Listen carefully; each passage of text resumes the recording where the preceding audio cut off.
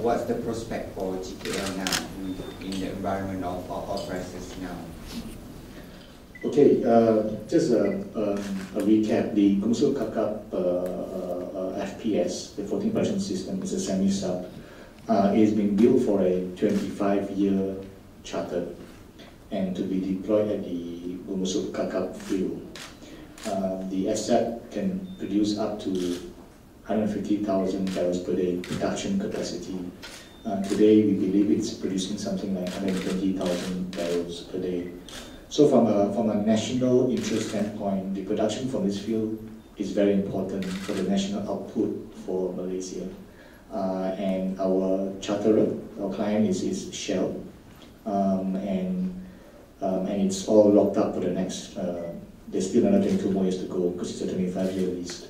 So it's going to be, it's a special asset dedicated for one field. And for us right now, it's just, from MIC's perspective, it's 22 years of secured income. And in the past, we only had 50%, now we've got 100%. So take this as MIC having invested in a new asset with a 22 years of lockup income in the current difficult environment with a very, very good client in the form of Shell.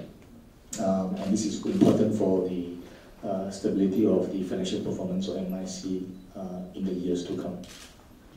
We sold the equity to EPV, which is a special purpose investment vehicle for Petronas. So for 305 million, about 4 years ago, US dollar, and we are buying back at 445 million US dollars 4 years later. But the overall, don't forget, there's also borrowings involved. You must bear in mind, when we sold it to Petronas 4 years ago, the asset was under construction still and has not started commenced earning income.